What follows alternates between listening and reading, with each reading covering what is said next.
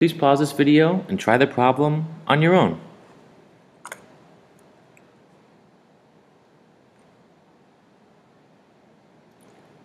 Let's read the problem together. Which domain, so let's stop and pause there for a second. Domain and range.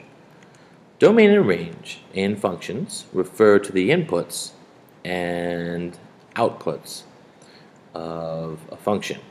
Domain is input, range is outputs. In a simpler sense, or more general sense, I guess an algebraic sense, domain is usually reserved for x, and range is usually reserved for y or f of x. On a graph, that would mean, so we have a graph, since domain refers to x typically, and range refers to y, that means that the x value of a coordinate, or an x value on a graph, refers to your domain, right? And the y values of the points in your graph or whatever, or y values of points refer to the range. So there's lots of ways to think about this.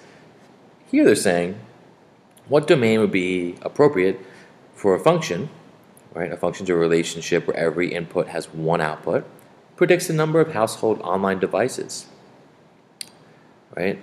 In terms of the number of people in the household. So look at the phrasing here.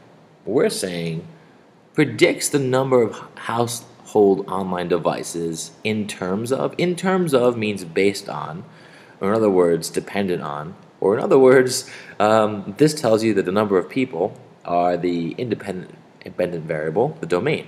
Domain is independent variable as well, as you would say in science here. So here the domain happens to be the number of people. And the range is the number of online devices. All right, so our function is telling you, okay, how many people are in the house? How is the relationship between that number and the number of online devices? And there probably will be, right? Generally, the more people that are in the house, probably the more online devices there would be, unless for some reason someone doesn't want to use an online device. This whole question is basically asking you, which number set would you use to count the domain, the number of people? Now, if you look at our choices, right, there are 4 choices. The only one that makes any sense is choice 2, whole numbers. Whole numbers are numbers like 0, 1, 2, 3, and so forth, right? Those are your whole numbers. And those are numbers that make sense to use when counting people.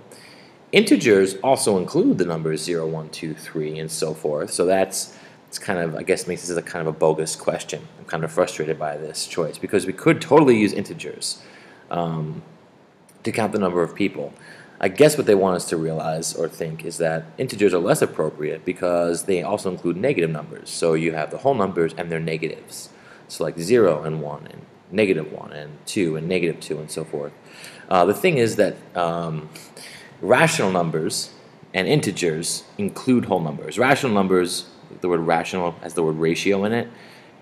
Rational numbers are the ratios of integers, a and b, where a and b are both integers and b is not 0. Right? So and we could say that a and b are integers in this fancy way. A, comma, b are elements of or a part of the group of integers. This is cool Z signs for integers.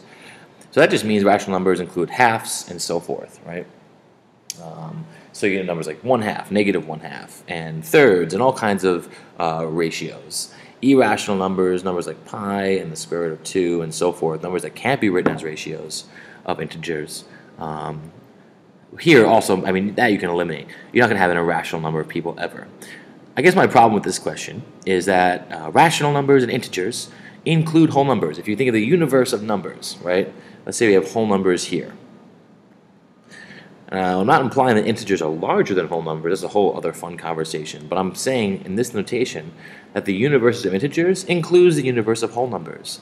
And then rational numbers include whole numbers, integers, and other things as well. If I remember correctly, I think it's Q for rational. So I guess what I'm saying is the argument could be made that integers are reasonable choice because when you choose integers, you have the ability to also choose whole numbers.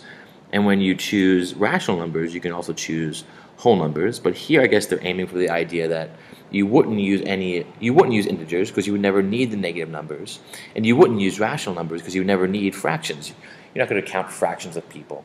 You're not going to count negative people. So the best choice, I suppose, is 2, the whole numbers.